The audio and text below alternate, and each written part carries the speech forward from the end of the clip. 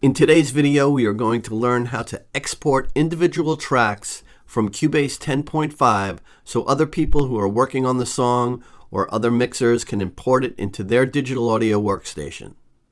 This video is brought to you by gearforsale.com. Please subscribe to the channel. All right, everybody, we are inside of CUBASE 10.5 and I have a drum track up.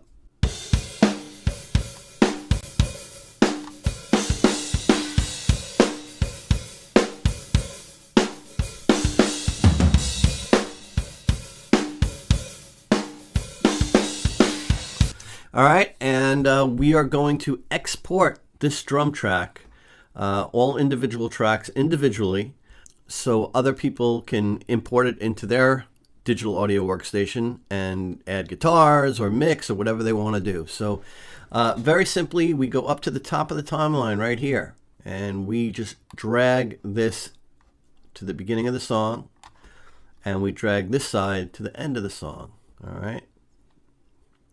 So we set those markers, cursors, whatever you want to call them. Yeah, you want to go a little bit past the song, and then you want to go down here and make sure that you got everything, which we do. And then very simply, we go up to File. We go to Export, Audio Mixdown. All right, next thing you're going to do is click this button where it says Multiple Channel Export. All right, from here, we're going to just select the channels that we want. All right. Now in this particular setup, I have bus channels. You can export the bus channels as well, but I just want to send them the individual tracks. So here are the audio channels, and you can either click this button for all of them, or you can select the ones that you want. In this case, I'm just going to select the ones that I want because there are a couple I probably don't want. Room. Overhead left, overhead right. I don't want to send the track. Okay, so up here is where you name it what you want. I'm going to call this drums for export, and over here is where we're going to send it to. And let's go to, I'll put this on this drive, and we'll create a new folder, drums for export. And I'm going to call the file that and hit save. Next thing we want to do is we want to set the file type. To be compatible with everyone, I would say let's go with WAV. Some people like AIFF, but I'm going to say let's go with WAV. Industry standard will be 44.1. Some people will work in 48. If you work higher, that's up to you. But 44.1, a lot of people will be at 16-bit, but I still would export it at 24-bit because that is the industry standard. Mono down mix we're going to leave unchecked. Left right channels we're going to leave unchecked. Split channels we're going to leave unchecked. We'll leave all this the way it is. Real time export we're going to uncheck. We want this just to go as quick as possible. We do not want to create a new project. We don't want to insert into the pool. We are good. So let's hit the export button. And you'll see it is exporting right now. All our files individually. All right, so that's exported. Let's hide CUBASE, modified drums for export. Here we go.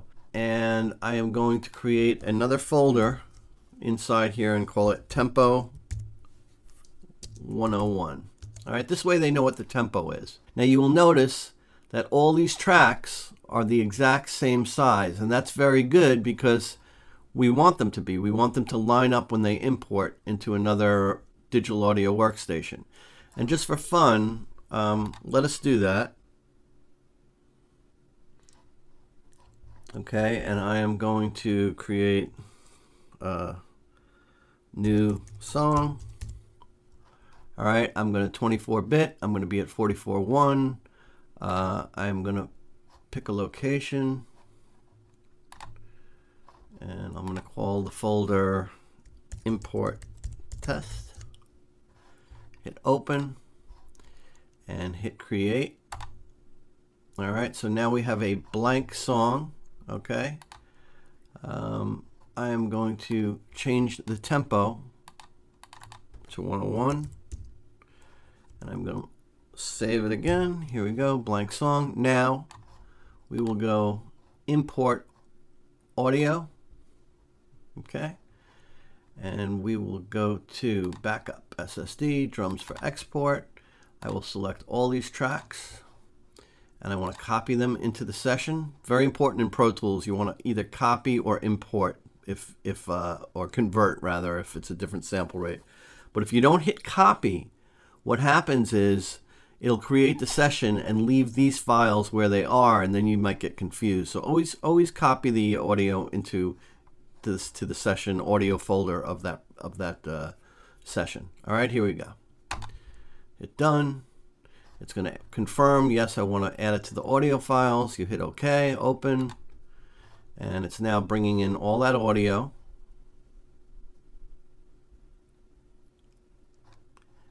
We're going to put each one on a new track, not just into the clip list. It's creating all the tracks. All right, and as you can see, the tracks have been imported, and if I hit play, you will see that it will be in line.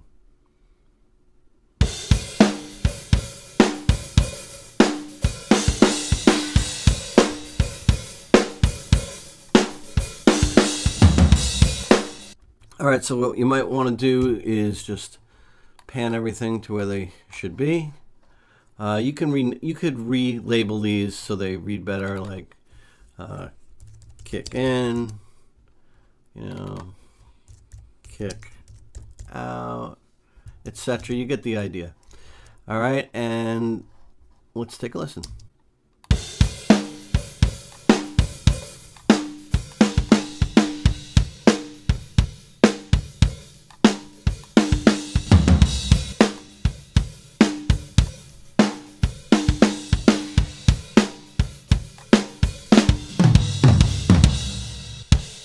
So again, if you were working now in Pro Tools, you have the exact same tracks that you had inside of Cubase, and everything is lined up. Everything is to the tempo, and you'll see bar 1 is, it starts on bar 3 actually.